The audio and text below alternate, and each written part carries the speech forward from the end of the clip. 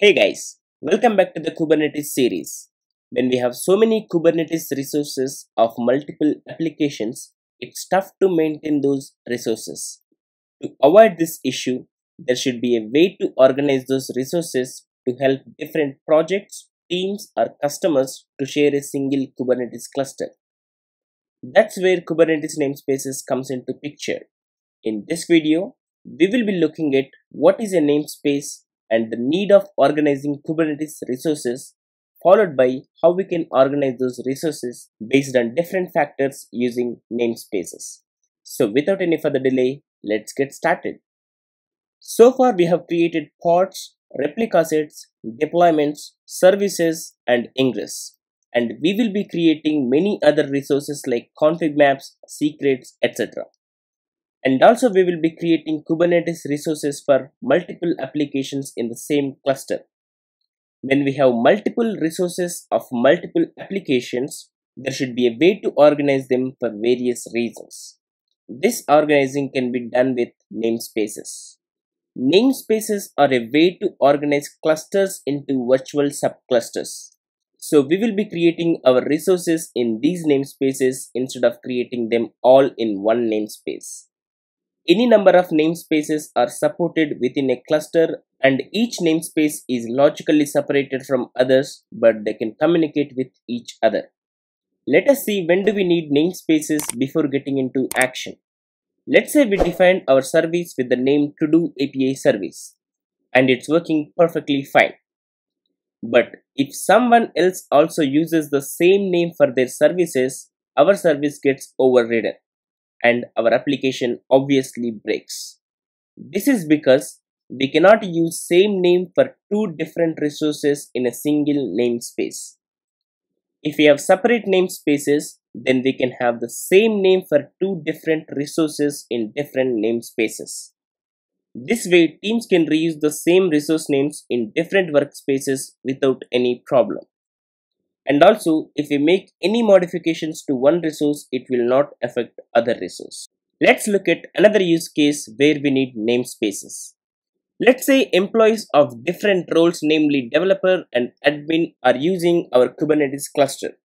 And let's assume we have two different namespaces, dev and prod, in single cluster. Everyone can create or modify resources in dev namespace. But we cannot and should not give that freedom for prod namespaces, as things might break for applications which are live. So we limit users and processes to certain namespaces.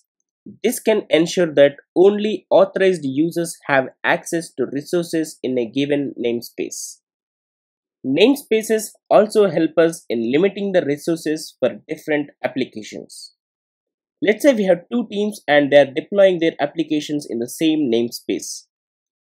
Two applications are running great in single namespace, but because of memory leaks, App 1 started using more and more memory and App 2 is becoming slow because of less memory available for its use.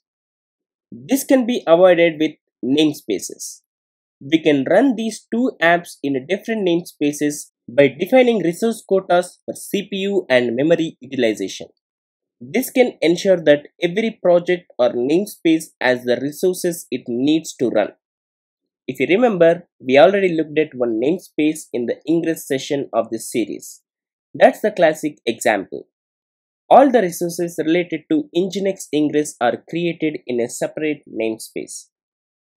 When we create Kubernetes cluster, we get four default namespaces: default, kube lease, kubepublic, and kubesystem. Let's look at these namespaces one by one. By default, all the resources created in the Kubernetes cluster are created in the default namespace if we don't specify explicitly. So whatever the resources created so far, like Nginx deployment, Nginx service, Nginx ingress rule, should be in default namespace, as we nowhere mentioned in which namespace those should get created. And the next namespace is kubeNodeLease. You remember in the introduction to Kubernetes session, we discussed that if a node goes down in a cluster, the pods in that node will be recreated in a different LD node. How does Kubernetes know which node went down? Lease objects in the kube node lease namespace helps for that. Every node will be having a lease object associated. These lease objects sends heartbeats to the control plane to help our cluster determine the availability of each node and to take action when failures are detected. And each node has an associated lease object. And the third namespace is kube public. This namespace is used for public resources and not recommended for use by users. This namespace is open to all users with read-only access.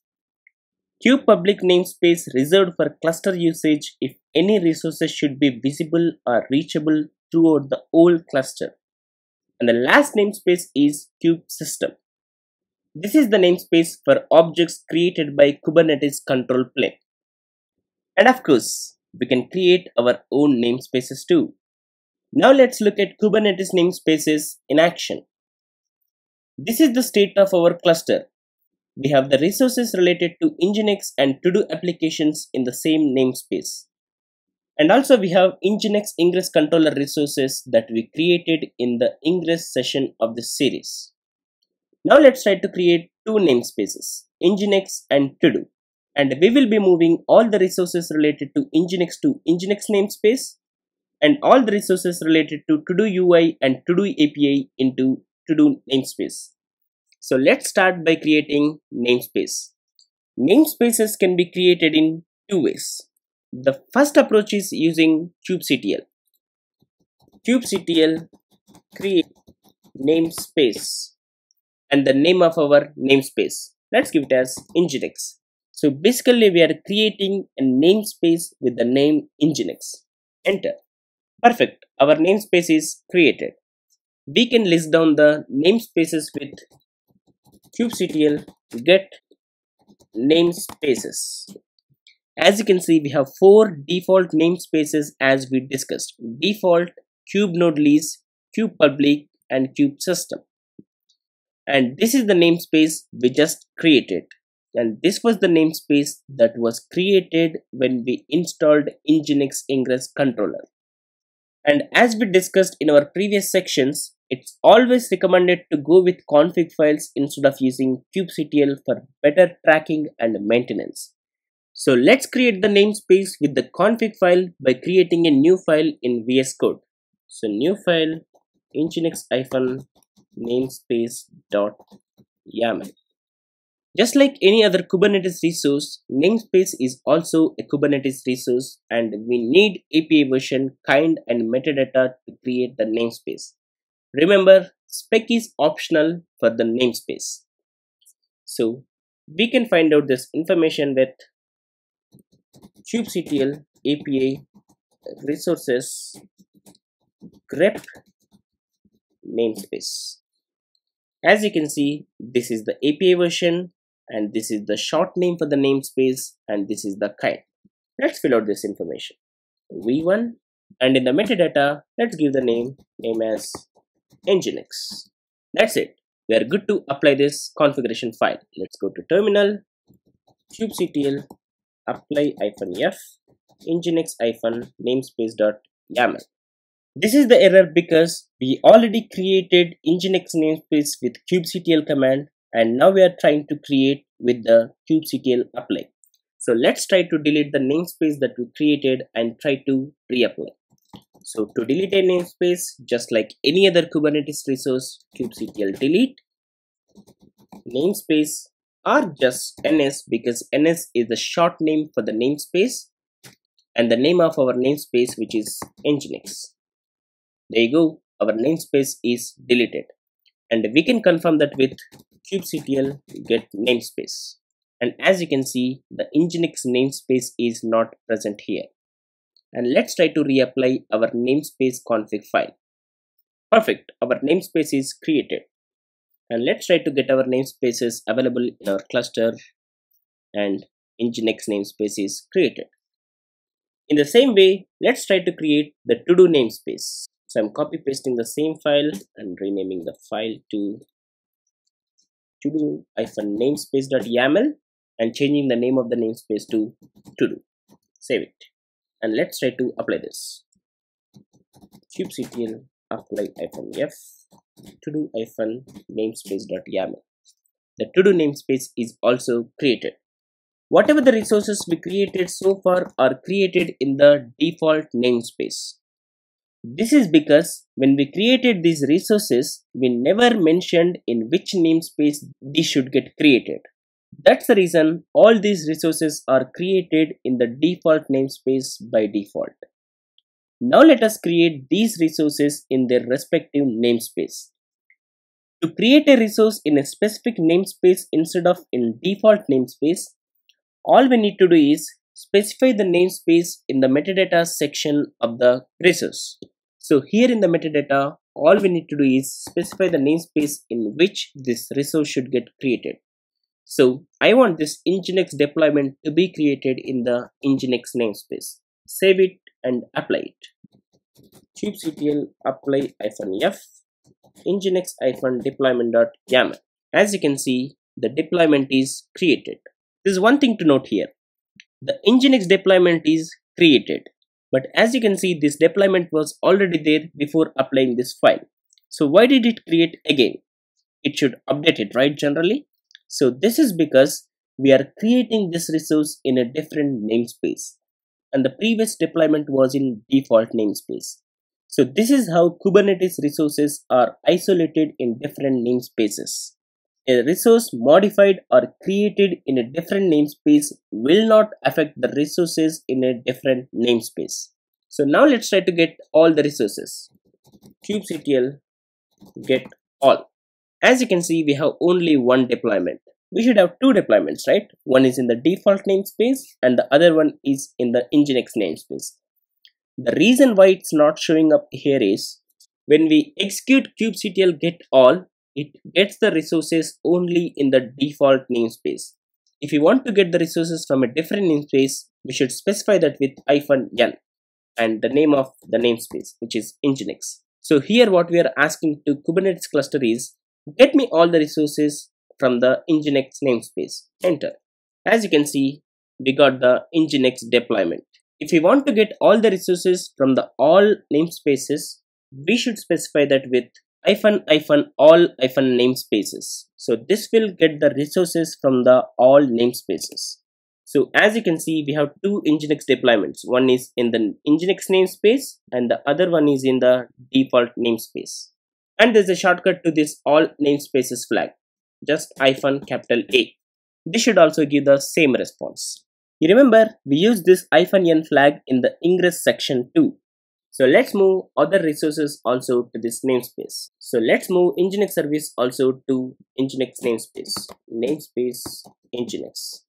Let's go here and apply kubectl apply -f nginx-service.yaml, and the Nginx service is created. So let's get those resources with kubectl get all -n Nginx.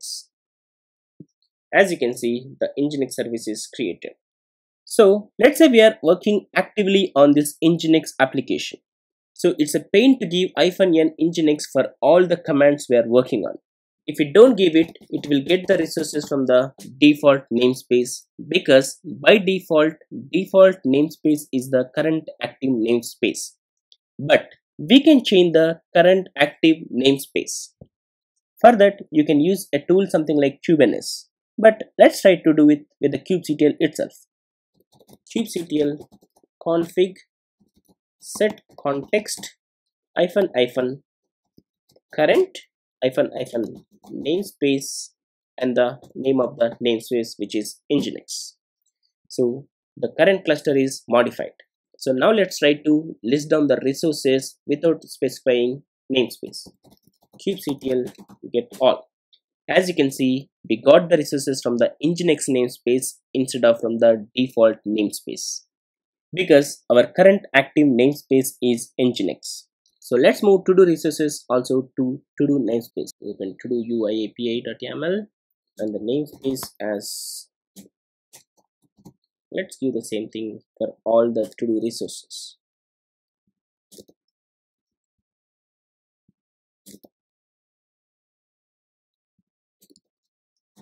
Perfect. Let's apply this. kubectl apply -f to do uiap.yaml. Perfect. All our to-do resources are created in the to-do namespace now. Well, now our resources are organized, but how do they communicate? Let's see that by accessing to-do service from the Nginx pod. So kubectl get all. Let's try to get into the Nginx pod. kubectl exec-it pod name -sh. So now we are in the Nginx pod.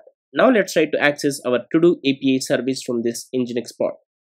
So curl to-do -API-service, and it is running on 8080 port /API/todos. Enter. As you can see, could not resolve host. But if you remember, this worked in the services section of the Kubernetes. This was because all the resources were in the same namespace. Now, Nginx is in a different namespace and to-do API service is in a different namespace. So, to access a service which is in a different namespace, we should give the namespace here. So, .todo. As Kubernetes exposed their endpoint using a common DNS pattern, which looks like name of the service and the name of the namespace, again .svc .cluster.local. As you can see, we got the to-do item, but we don't need to give .svc .cluster.local, as DNS will automatically resolve to the full address. If your resources are in the same namespace, you don't even need to give the .namespace also. Enter. As you can see, we got the list of to-do items. So to access a service which is in a different namespace, we need to append the namespace to the service. And it's advised that if you have very few resources, then just use the default namespace. And when you have multiple teams, it's advised to use separate namespace for dev and production environments. In fact, each team can use their own namespace. And for the larger companies, each team should use their own namespace with role-based access control and resource quotas. Don't worry, we will be looking at how to restrict access to the namespaces and how to add resource limits to the namespace in the coming sections. And for enterprise companies, multiple clusters are advised. And as we discussed, we can delete a namespace with kubectl delete namespace and the name of the namespace. Please note that deleting a namespace will delete all the resources in that namespace. So we should be very careful when deleting a namespace. That's all about namespaces. I hope you thoroughly enjoyed it. My name is Pavan Elthepu, and I thank you very much for watching this video. If you liked it, please share it with your friends and do not forget to subscribe to my channel to not miss any updates.